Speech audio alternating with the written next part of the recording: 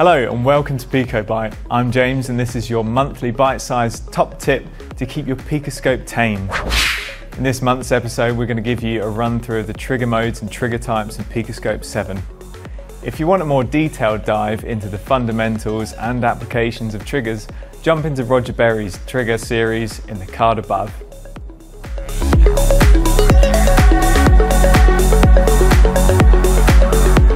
A simple oscilloscope trigger is a user-defined voltage threshold to tell the scope to start capturing a waveform. This is useful for displaying a waveform in a steady, predictable manner rather than the waveform popping up whenever the scope feels like it.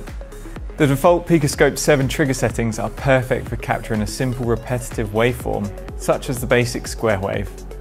But if you want to capture something that's high speed, has some sort of variety, or even a glitch, you'll need to use our selection of trigger modes and trigger types to capture them successfully and reliably. Starting with our 6 trigger modes: none, auto, repeat, single, rapid and equivalent time sampling, better known as ETS. The first mode, none, allows the scope to run free. Your PicoScope will ignore any trigger settings and will start a loop of capture, display and repeat. This mode is particularly useful when you're not sure what your test signal looks like, allowing you to easily see it and dial in your trigger settings. Auto mode is the default workhorse of the PicoScope. It takes the best bits from none and repeat operations to form its own mode. As long as your trigger settings are set up correctly, auto mode will work exactly the same as the repeat mode. If the signal dips or disappears, instead of thinking, "Where's my signal gone?" James, you okay? No. The scope will go into a form of free run, automatically allowing you to see what the signal is actually doing. The next mode in our list is repeat, sometimes known as normal mode. When you have your trigger threshold set correctly and run your PicoScope, it will wait for the signal to pass the threshold and trigger a capture. In this mode, if your signal disappears or stops hitting the trigger threshold, your scope will hold on to the last available waveform until it sees a new trigger. If you want to capture a single waveform such as a startup condition or a single serial packet, you can use a single trigger mode. Once this mode has been selected and run has been pressed, the scope will look empty until the trigger threshold has been met. Your scope will stop, leaving you with a nice clean image of your signal. Nice. Rapid triggering is similar to single, but you can capture more than one waveform at much higher speed using your PicoScope memory and the waveform navigator. You can set the number of captured waveforms and run this trigger mode. The PC will then wait for your PicoScope hardware to capture the set number of waveforms and then stop. You can then navigate through the captures in the waveform navigator. The advantage of this is that if you have a high-speed signal, all of the post-processing will occur after the specified number of waveforms have been captured, so you won't miss a pulse.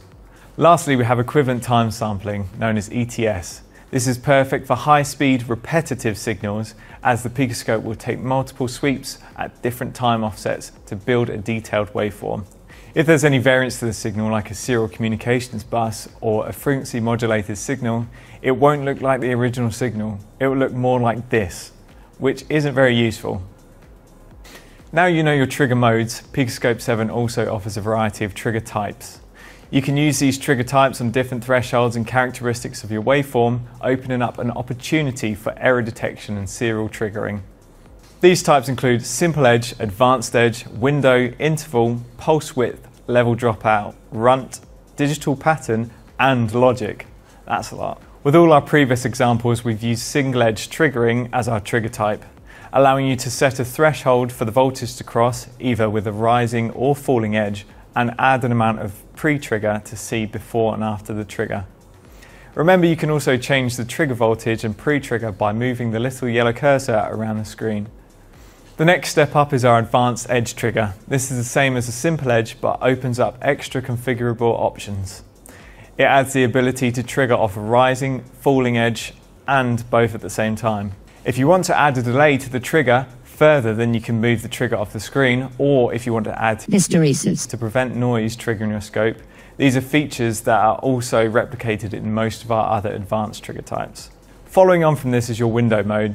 This will allow you to trigger on waveforms that enter or leave a specified voltage range, helping you find over or under voltage conditions. This can be set with your 2 thresholds and selecting either entering or exiting as your direction. Interval and pulse width trigger types are similar in function. Interval will look for a full cycle of a specified time period where the start and end edge are the same direction, whereas pulse width will look for a single pulse of a certain duration. These are both useful when looking for a missing pulse of a certain length or triggering at the start of a serial packet. Level dropout looks for a voltage drop over a certain duration. If your power supply signal drops under the threshold for a set duration, the scope will trigger.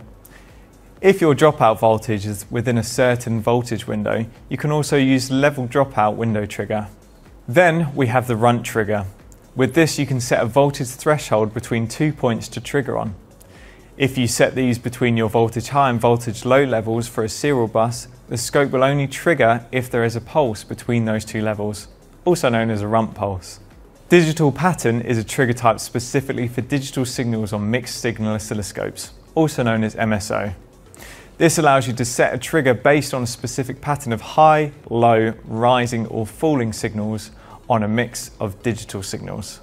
Lastly is your logic trigger, allowing you to use multiple channels through a logical function to trigger a capture. For each channel you can do a threshold level trigger or a window trigger. That's it for our PicoScope 7 trigger modes and trigger types. If you want more information or examples, be sure to visit our A to Z guide in the link below.